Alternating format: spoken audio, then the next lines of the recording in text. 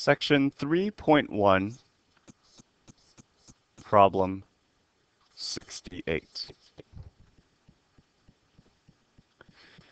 In this problem, we are given a function, g of x, and it is defined piecewise.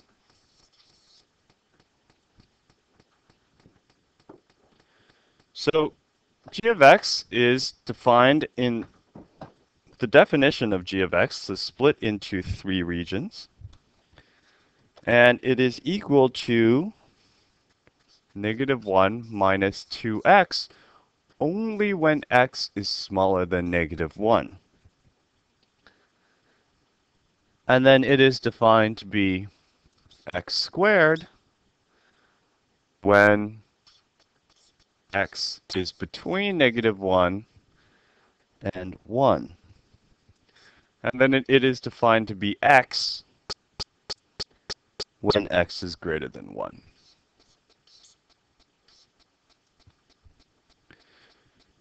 So how do we determine the derivative of g? So naturally, the derivative of g will also, if it's even defined, be split up into multiple regions. Now, if x is smaller than -1, then for every point in this interval, the derivative is defined, and it's just simply the derivative of -2. Or rather, it's the derivative of -1 minus 2x, and the derivative of that function is -2. Now, here is where this definition is going to differ from g of x. We're going to have to consider x equals -1 by itself. Why do we do this? Because -1 is a boundary that's shared by two portions of g, right? If you look at the definition of g, you have this portion, and they both border -1. So for g to have a derivative there, that means the derivative of that top function and the derivative of the middle function have to agree at -1. And let's see if that's true. So at x equals -1, the derivative of 1 minus 2x is -2. So let us write this out. d dx of -1 minus 2x at x equals -1 is equal to -2. And d dx of x squared at x equals -1, well, that's just 2x evaluated at x equals -1, because 2x is the derivative of x squared. And 2x evaluated at x equals -1 is also -2. So that means they equal each other, which means the derivative at that point is well defined. So we say that since these two derivatives are equal to each other, we can unequivocally say that the derivative at -1 is -2. And then between -1, strictly between -1 and 1, we just simply use the second function. And that's going to give us 2x. And then once again, we have to evaluate x equals 1 by itself, because once again, if you look at the definition of the function g, this function and this portion, they both border 1. So once again, we have to use our calculations of the derivatives of both x squared and x at 1 and see if they equal each other before we can say whether or not the derivative is defined there. So, once again, the derivative of x squared at x equals 1 is just 2x evaluated at x equals 1, and that is equal to 2. And then the derivative with respect to x of x evaluated at x equals 1 is equal to 1 evaluated at x equals 1, which is, of course, 1. And now notice these two things do not equal each other, which means the derivative there is undefined.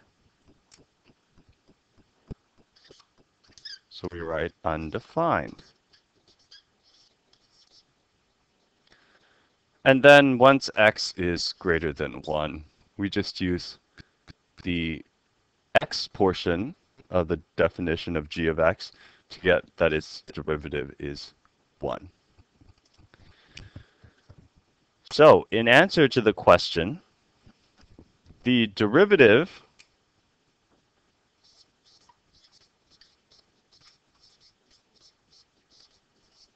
of g is defined everywhere except for one value, right? Except when x is equal to 1.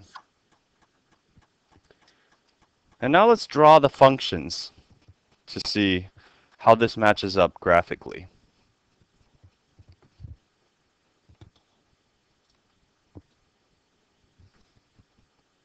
So here we have our x-axis, and then we have our y-axis.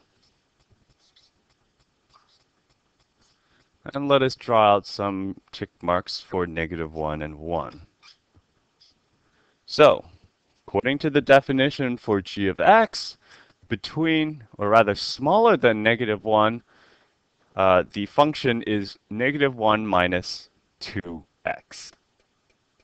So, if you evaluate that at x equals -1, you get +1.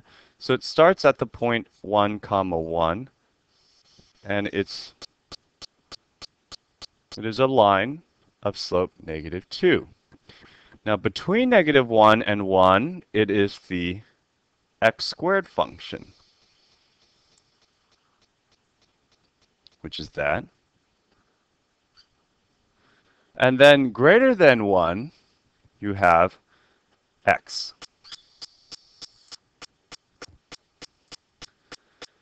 So now notice this picture corresponds to our intuition. See, everywhere along this function, the graph is smooth, which means we can find the tangent, or in other words, we can find the derivative, except for this one point. And this one point is when the x-coordinate is equal to 1. And as we noted in our derivation of g prime of x, it's defined everywhere except for x equals to 1. So our picture corroborates what we figured out algebraically about the derivative. So now let's draw out the derivative graph as well.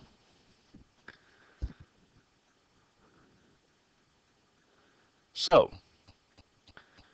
when x is smaller than -1, in fact, when x is smaller than or equal to -1, it's always a value -2. So let's extend this down some more. And let's say that this tick mark is -2. So that means before reaching -1, the derivative is always -2. Then it becomes 2x. So that means it slowly goes up like this, all the way until it reaches the value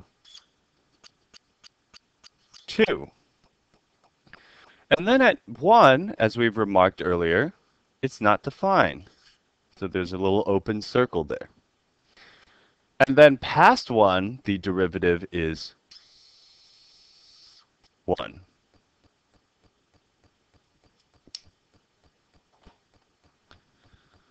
So this is g of x.